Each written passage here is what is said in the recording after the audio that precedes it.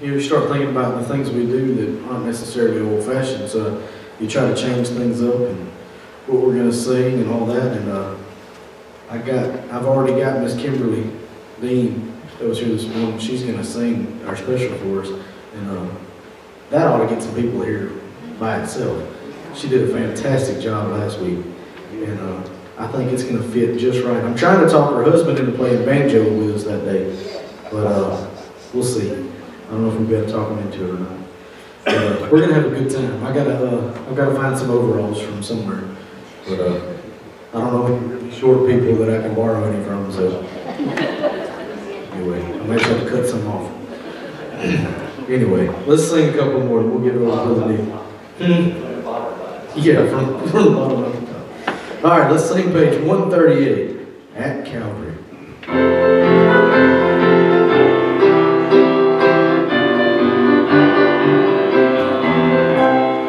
Years I spent in vanity and pride, caring not my Lord was crucified, knowing not it was for me He died on Calvary.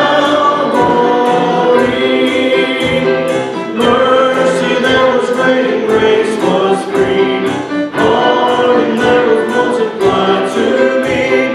There my burdens so found liberty at Calvary. By God's word and blessed my sin I learned, then I trembled at the law I's burned, till my guilty soul imploring turned to Calvary. Mercy there was great and grace was free, pardon there was multiplied to me. There my burdens so found liberty at Calvary. Now I've given Jesus everything. Now I gladly own Him as my King. Now my raptured soul can only sing of Calvary. Mercy there was great and grace was free, pardon there was multiplied to me. There my burdens so found liberty at Calvary. Oh, the love and true salvation's plan. Oh, the grace that brought it down to man. Oh, the mighty love that God did spend at Calvary. Mercy there was great and grace was free, pardon there was multiplied to me. There my burdens so found liberty at Calvary. All right, good job. Let's do page 445.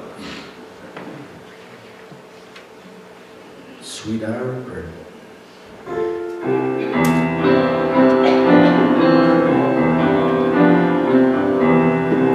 Sweet hour of prayer, sweet hour of prayer, that calls me from the world of care, and bids me at my Father's throne make all my wants and wishes known. In seasons of distress and grief, my soul has often found relief, and oft escaped the tempter's snare by thy return. Sweet hour of prayer, sweet hour of prayer, sweet hour of prayer, thy wings shall my petition bear. To Him whose true and faithfulness in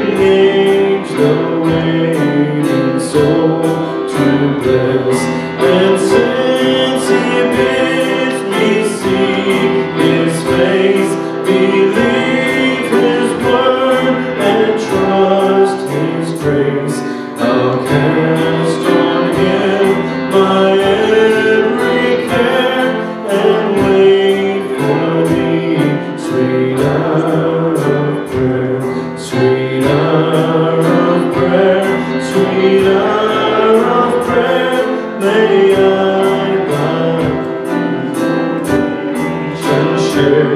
to from mountains the lofty height, I view my home and take my flight. This roll of flesh shall drop and rise to seize the everlasting prize, and shall while passing through the air, farewell, farewell, sweet hour of prayer.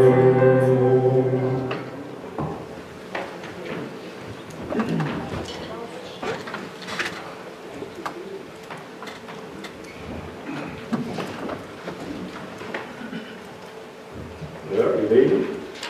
It's a pleasure to be here with you at Antioch Baptist Church. Can't think of anywhere else I would rather be this evening. A question for you. What is the first thing that comes to your mind when you think about the story of Jonah? Well, a big fish, right? Tonight, I want to submit to you that Jonah is not about a man and a big fish. It's about a man and a big God. As we look at the book of Jonah tonight, I'm going to do something a little different and kind of give you an overview of the book of Jonah. And my prayer is that we will see the heart of God and show the same grace and compassion to all people that He does in this story. I want to look at 4 truths that come from the 4 chapters of the book of Jonah. And from that, I want to ask you 4 questions. So if you would, I think it's obvious we're going to be in the book of Jonah. If you have your Bible, I hope you do, turn to the book of Jonah. I'm going to read the first 3 verses of chapter 1, and then I'm going to read some more as we go through the night. If you got it, say got it. Got it? I'll wait a little bit. I didn't hear too many people say anything.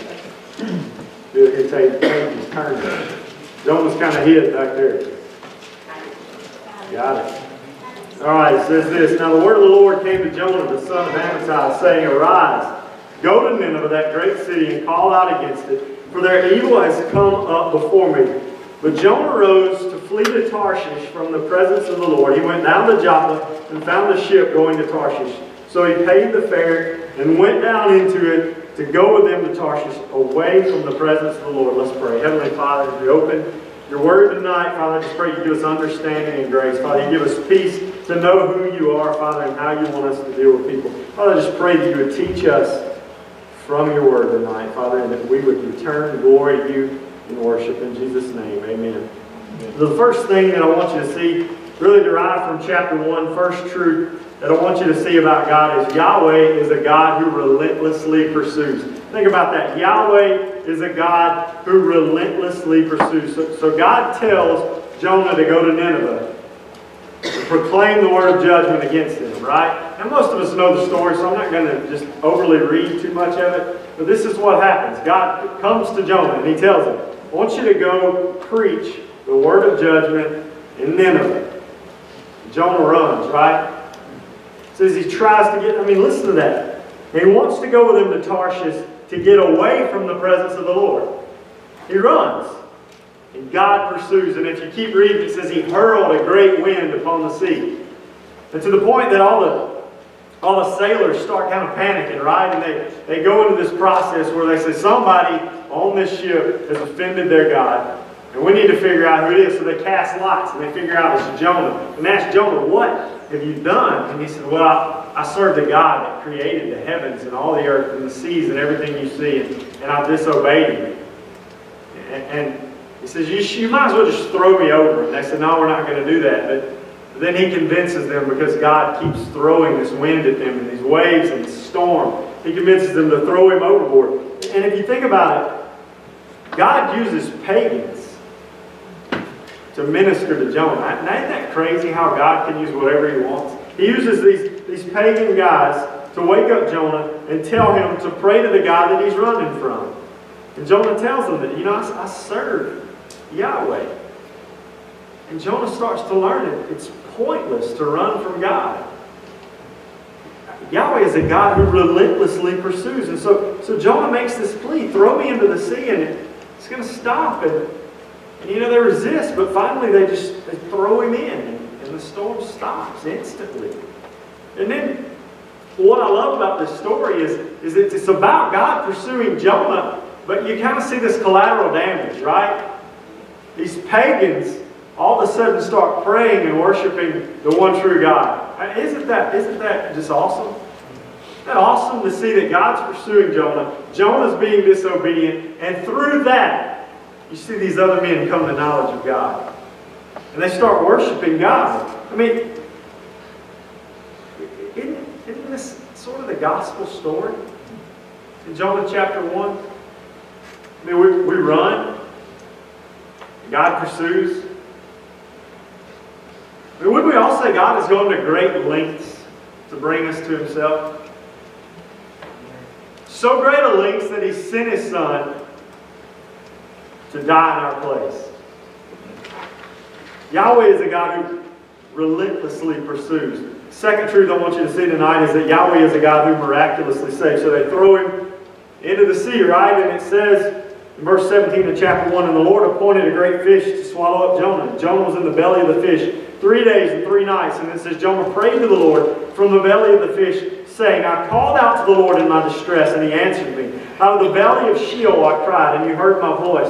For You cast me into the deep, into the heart of the sea, and the floods surrounded me, and Your waves and Your billows passed over me. Then He said, I am driven away from Your sight, yet I shall look again upon Your holy temple. The waters closed over me to take my life. The deep surrounded me. Weeds were wrapped about my head, and roots of the mountains. I went down to the land, whose bars closed up on me forever. Yet You brought up my life from the pit, O Lord, my God. When my life was fainting away, I remembered the Lord, and my prayer came to You, into Your holy temple. Those who pay regard to vain idols forsake their hope of steadfast love. But I, with the voice of thanksgiving, will sacrifice to You. What I have vowed I will pay. Salvation belongs to the Lord. Yahweh is a God who miraculously saves. Now, would anybody in here disagree with the fact that Jonah deserved to die? Jonah kind of got what was coming to him when they threw him over into the sea. He wanted to be away from the presence of God, and all of a sudden, he absolutely was away from the presence of God. Near death. But God miraculously saves him by appointing a great fish to swallow him up, preserve him for 3 days, and he praises God with this thanksgiving song for miraculously saving him. This salvation, and he acknowledged that God was good. And if you look at this, there's a lot of parallels. It's funny that Billy and I were just talking about parallels between the Old and the New Testament. And this is a great parallel that we see in Matthew and Luke. It's the sign of Christ. Just as Jonah was in the belly of the fish for 3 days, so shall I be in the belly or the heart of the earth, right? You know, it's important that we see that Jonah's preservation was just as much a miracle as Christ. This was a miracle that God performed. And we find ourselves sometimes asking about what kind of fish this is. If you look in the original language, it just calls it a fish. We assume it was a whale. And people say, well, I've heard people have debates over whether it was really a whale or it was something else. You know, it's not relevant to the story. It's not a big fish. It's a big God, right? Who delivers, who miraculously saves. What normally happens in commentaries even, in discussions, is people start trying to scientifically explain. You can't scientifically explain God. What kind of fish could a man live in for 3 days? The kind of fish that God allowed him to, right? Amen? Now, John Piper said this is the wrong question. If you're asking how a man could survive in the belly of a fish for 3 days, the answer is he probably can't. Any more than a person can stay 3 days in the grave and live with it. Praise the Lord. Our God, Yahweh, is a God who miraculously saves. The right response is to be in awe. What kind of God can preserve a man within a fish for 3 days? Sometimes God's work in our life is painful. Would anybody agree with that? Sometimes God's work in our life is painful. God didn't let Jonah return to the shore because He knew it would almost take dying to break Jonah. Rest assured, God knows exactly what it will take to break you. Do you believe that tonight? Yeah. God knows exactly what it will take to break you as well. May we respond to God's gracious word in obedience. Not only is our God a God who relentlessly pursues, and Yahweh a God who miraculously saves, but the third truth that we see from the book of Jonah is that Yahweh is a God who sovereignly forgives. Yahweh is a God who sovereignly forgives, and we see it at the end of chapter 2. It says, the Lord spoke to the fish, and it vomited Jonah out upon the dry land. That just sounds all kinds of disgusting, right? Fish vomit. God spoke to the fish. If you can't stop and just be in awe of God saying, fish, preserve Jonah, fish, throw him up. And in an instant, he's vomited out onto the dry land. I mean, how can you not just stand in awe of that? In the New Testament it says, who is this that even the winds and the waves obey him, right? Yahweh is a God who sovereignly forgives. In this miraculous story, it says the Lord spoke to the fish and it vomited Jonah out upon the dry land. And the word of the Lord came to Jonah a second time. Listen to what he says. Sounds oddly familiar. Arise, go to Nineveh, that great city, and call out against it the message that I tell you. So Jonah arose and went to Nineveh according to the word of the Lord. Now Nineveh was an exceedingly great city, 3 days' journey in breadth. Jonah began to go into the city, going a day's journey, and he called out, yet 40 days, and Nineveh shall be overthrown. And the people of Nineveh believed God. They called for a fast and put on sackcloth, from the greatest of them to the least of them. This miraculous story, God shows His sovereign right to show mercy to whoever He wants. These are a pagan people who have spit in the face of God. And then you see this display of God's power. He's chased down Jonah, sends him to Nineveh, and in Nineveh he gets there, and in the Hebrew he gets to preach 5 words. Hey, aren't y'all thinking right now, I wish this guy would stop talking and preach a 5-word sermon? There's probably been many times you've thought, hey, I wish our preacher would preach a 5-word sermon. Jonah gets to come there, and God displays His greatness and His power. This huge city. And Jonah says 5 words. He was there 1 day and the whole city repented. Isn't that God an awesome God? Amen? The whole city. I mean, just think about what if Farmerville, the whole city repented and turned to God. Believed and turned to God. This was Nineveh. Way bigger. It was a display of God's power. And what we see is that Jonah shows us that if God can work through a man like this and reach people such as this, then He can certainly use us, right? Right? Do we want to be used? God shows His power. Yahweh is a God who sovereignly forgives. Throughout time, God has spoken through rocks, through donkeys. I mean, don't you love the story of Balaam's oracle and all that's going on, and he's riding a donkey, and the donkey basically tells him, you're an idiot. How do you not see this? God is trying to deal with you. God uses whatever He wants. He even uses stubborn, rebellious prophets, and He can speak through us as well. Third truth is that Yahweh is a God who sovereignly forgives. And that leads us to truth number 4.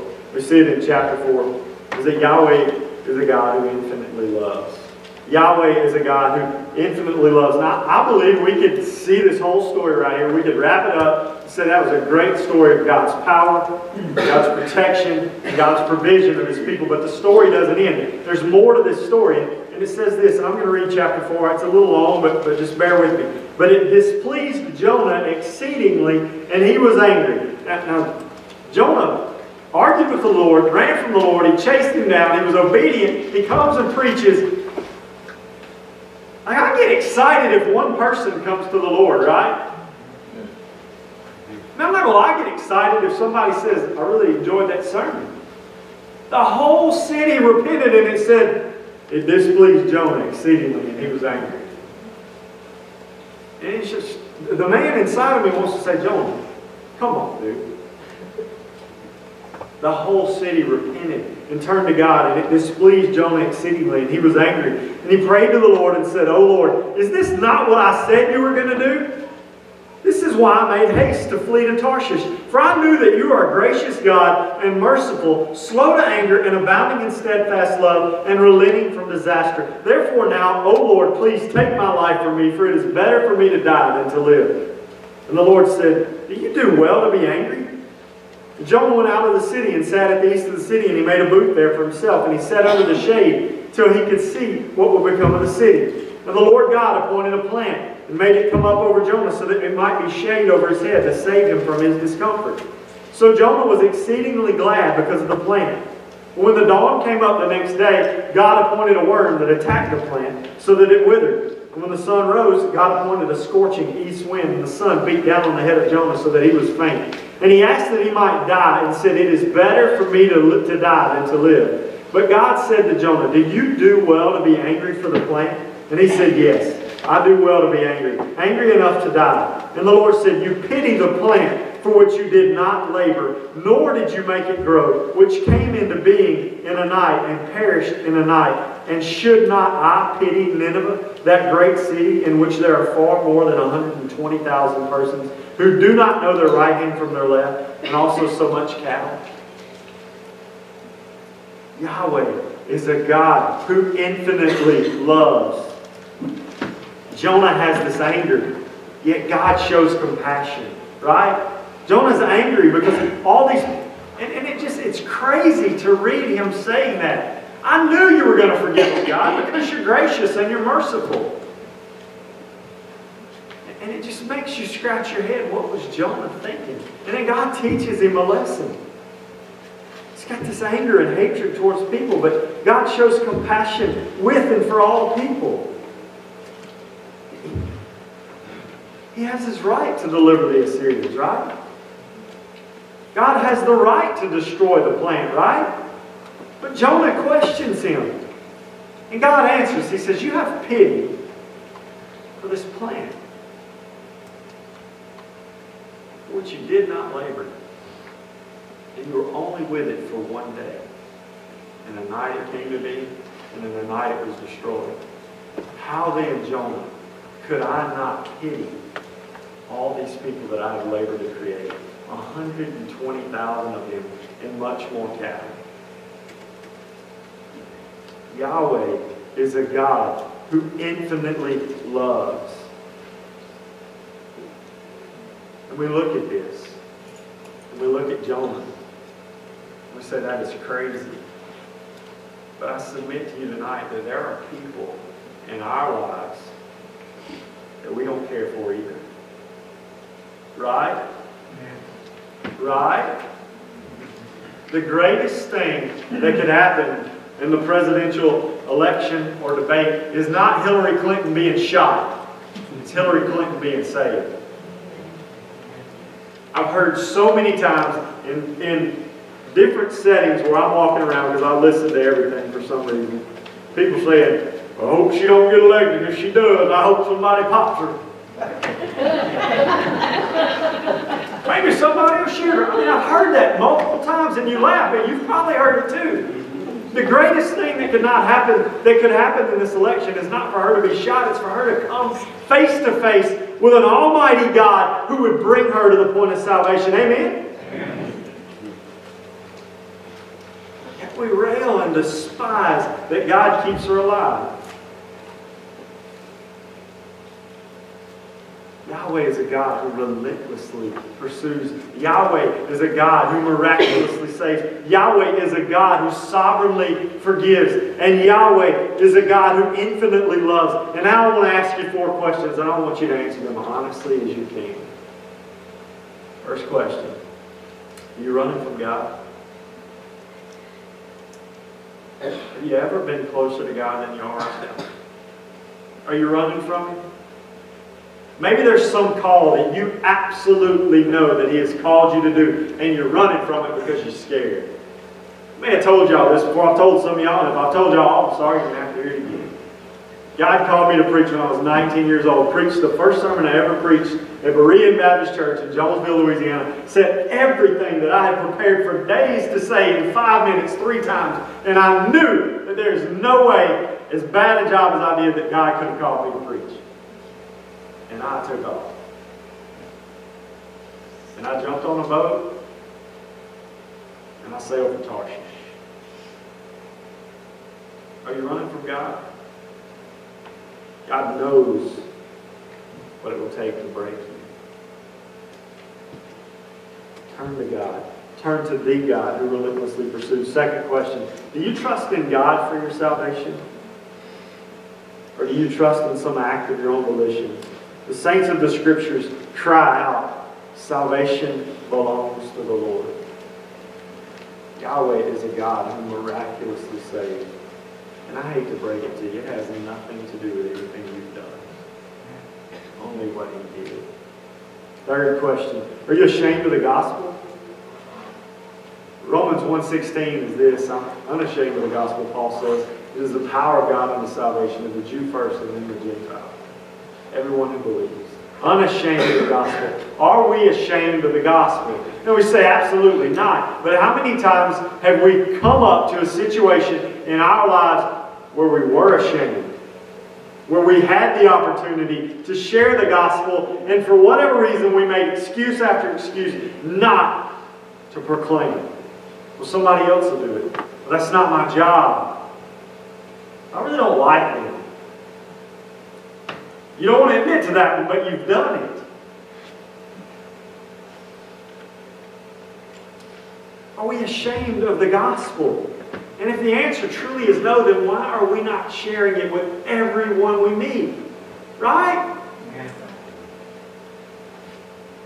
God has called you all to be missionaries, whether you like it or not. To go. And I love what Bodie Balcom says about Matthew 28, where it says, go ye therefore to all the nations, baptizing them in the name of the Father, and the Son, and the Holy Ghost, right? Making disciples.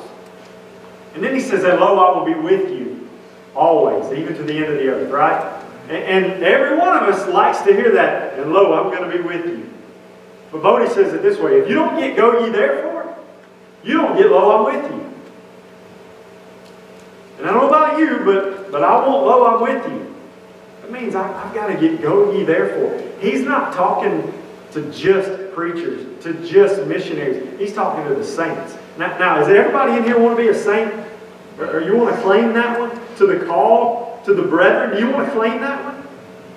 Then you got to get go ye therefore. If we're unashamed of the gospel, why aren't we sharing it? The fourth and last question that I want to ask you, I want you to really think about tonight, is who are the Assyrians in your life? Who are the Assyrians in your life? Who are a people that, if you're just flat out honest with yourself, you despise? Who are those people that you have the hardest time caring about? Maybe it's some of your family. Maybe it's another race. I don't know. Maybe it's somebody that you once were friends with. Or maybe it's somebody that you once were in church fellowship with. Who are the Assyrians in your life? What are you going to do about it? God told Jonah to go to Nineveh. God made Jonah go to Nineveh. God is compassionate for all peoples. The gospel stories is how God loves His enemies and then calls them who have experienced this love to go tell others. You know, the book of John tells us that if we don't love, then we don't know God.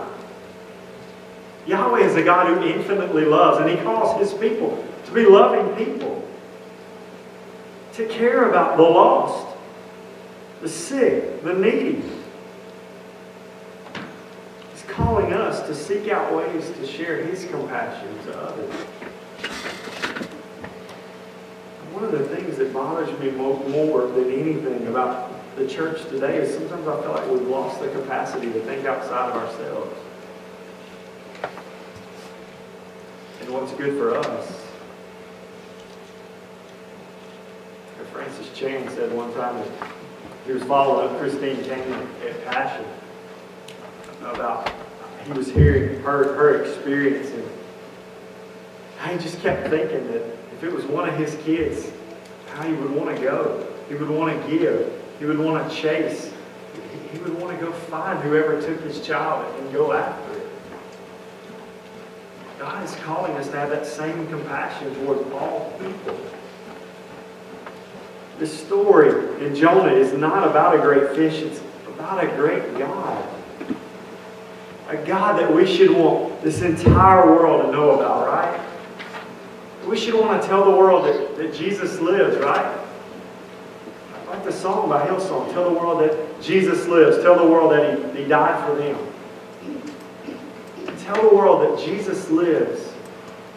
You know that's the difference in Christianity and all other religions, right? And our God still lives. Because He lives, we should live to tell others about Him. Would you stand, church? Heavenly Father, we come before You tonight. I don't know any other way to say it, but we just stand in awe of Your presence and awe of Your majesty, Father, and all of Your forgiveness, Your salvation, Your mercy, Father, and Your compassion. And Father, I just pray that You would make us a people with that same compassion. Father, these questions that You posed to us tonight, Father, I just pray that we would answer them to ourselves honestly, Father, and that we would respond appropriately. Conviction without action is nothing, and it's worthless, just as we talked about this morning. Father, I pray that You do whatever it takes in my life, in the life of whoever else, to break us so that You can remake us. In Jesus' name, amen.